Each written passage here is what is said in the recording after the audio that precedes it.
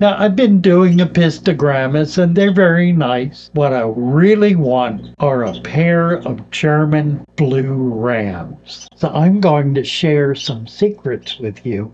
And before you know it, I have a tank full of baby German rams.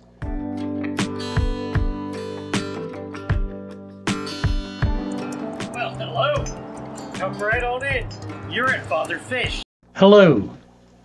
This is FATHERFISH. I have, for some time now, not had one of my all-time favorite fish, and I'm gonna get some because I just absolutely love them. Now, I've been doing epistogrammas and they're very nice.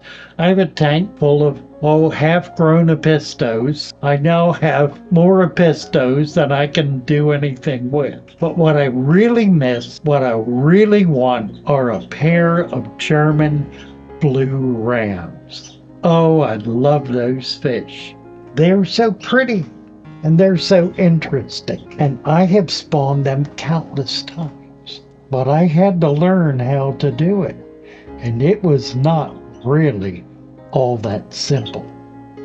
So I'm going to share some secrets with you that'll make it easier for you to leap ahead, and before you know it, have a tank full of baby German rams swimming around.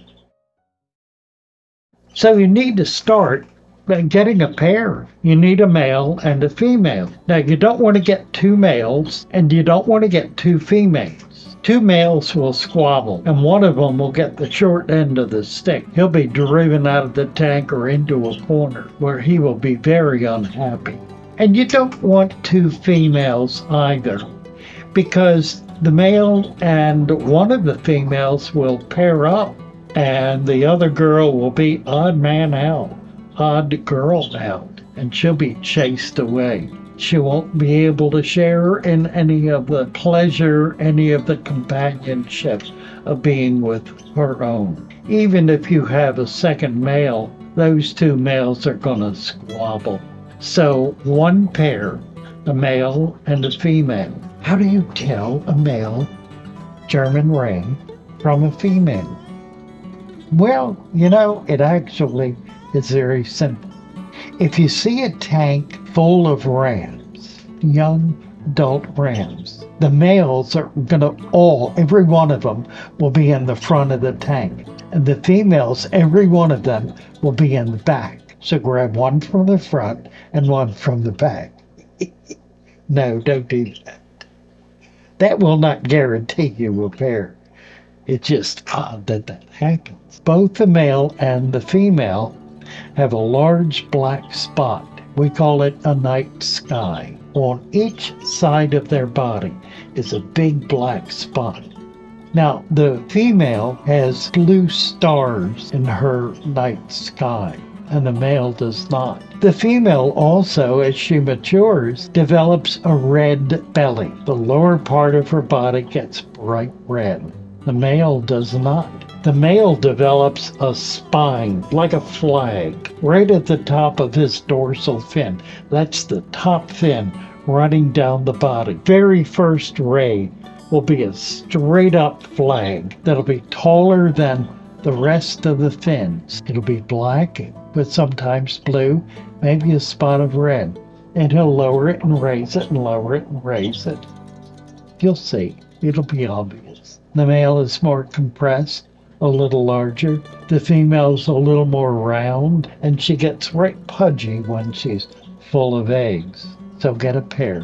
When you bring them home, you can put them in your aquarium with other fish. So long as there's nobody in there big enough to hurt them, they're not going to hurt anyone else. But the temperature must be at 80 degrees absolute minimum, no lower than 80 degrees Fahrenheit, 77.5 centigrade. They're a true tropical fish, same as a discus, from the same water. They require warmth. Without it, they will sicken and die. So set them up in your home aquarium. In the meantime, If you really want to be able to breed these and be successful with the babies, you need to set up a nursery.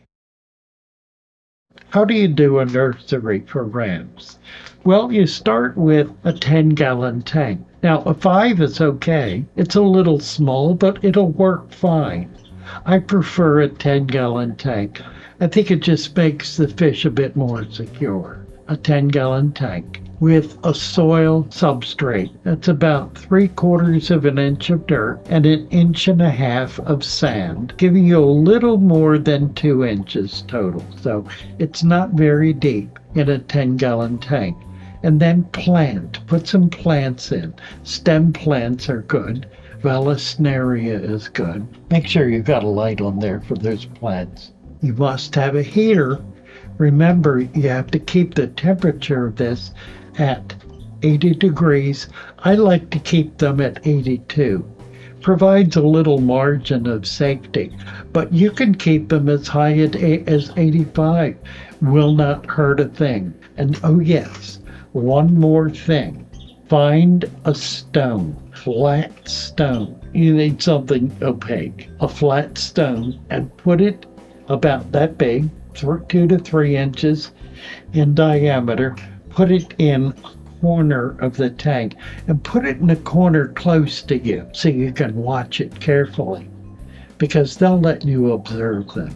Then you need to begin to develop a food web in that tank. So this is going to take 2 weeks to a month to prepare this tank for the nuptials of your German blue rams. There are plenty of videos on how to create a food web. There's a link below. Spend a couple of weeks building that food web so that you have lots of microfauna in there. You can put a guppy or 2 in the tank in the meantime to help establish it, to help balance it, but you're going to take that fish out before you put the pair in.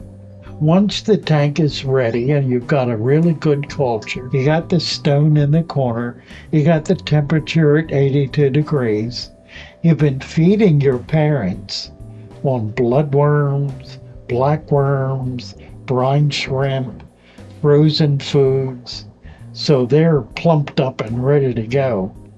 The female is showing a little bulge from the eggs, and the male is very interested. Dip them out. Now, rams are unique in that they are initially not afraid of a net. You want to get a wide net. Never use a little tiny net in a fish tank to catch a fish. Just don't do it. Get a large net, minimum 6 inches wide.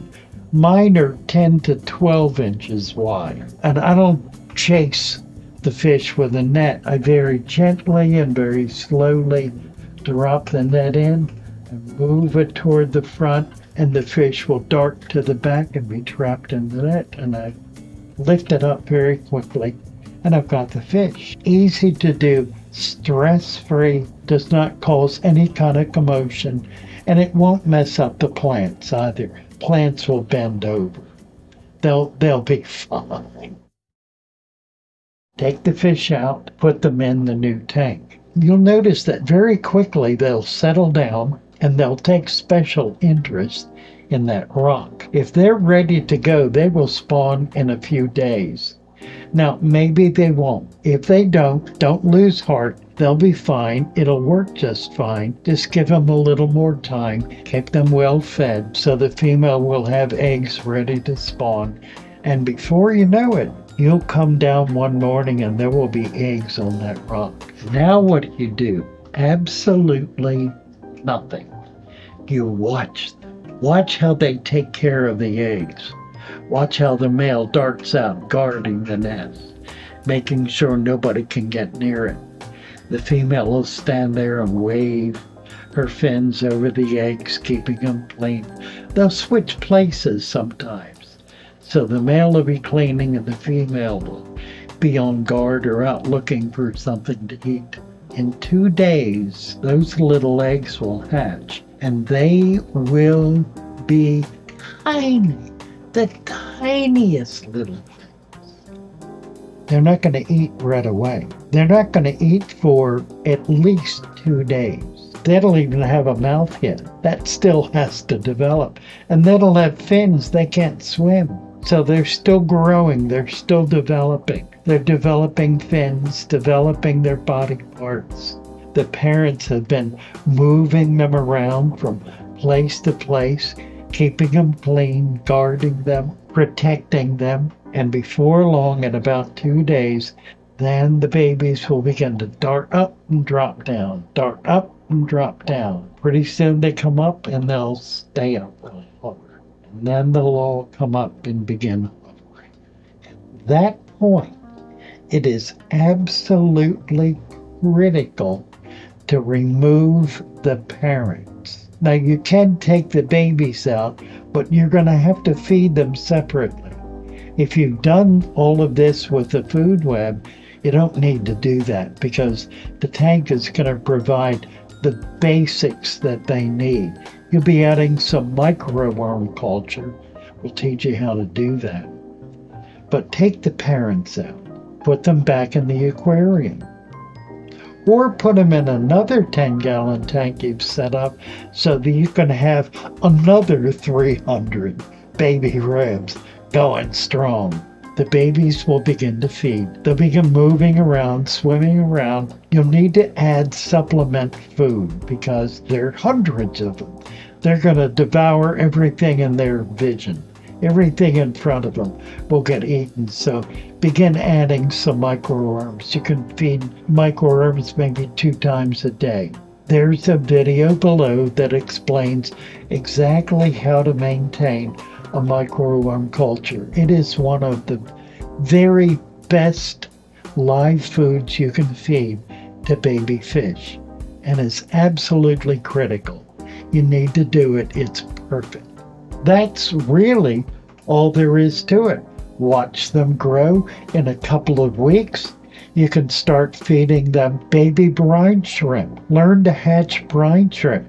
You can hatch them anywhere. I have a video about hatching them in a boot. I was teasing Corey for his $50 brine shrimp hatchery. So I decided I've got a 25-cent brine shrimp hatchery, an old boot. And I put some salt water in, put some eggs in there, and sure enough, the next day it was full of baby brine.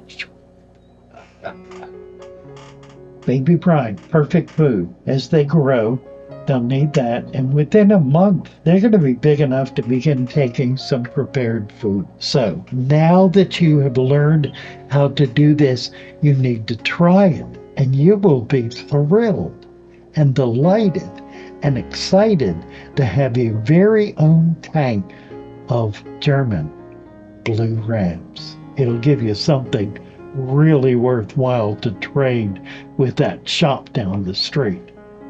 They're going to love it because that's a wonderful fish. Very well. Do join us in our shoal. The link is down below. A great opportunity to make new friends, fishy friends, learn new tricks and tips, help some other folks, and get some help yourself, and have some bragging rights on what you are doing. Also, check out our store. We now have every single one of my favorite plants. Well, mine is 2 that I haven't been able to locate yet, but I will, and they'll be there as well. Lots of plants at really good prices, and we ship out Monday through Thursday, so you get delivery the very week we ship within 2 days. We guarantee healthy live shipment. You're going to get really healthy plants. Well, I appreciate your sticking with us through to the end here. Delighted to be with you. Love you all. Bye for now.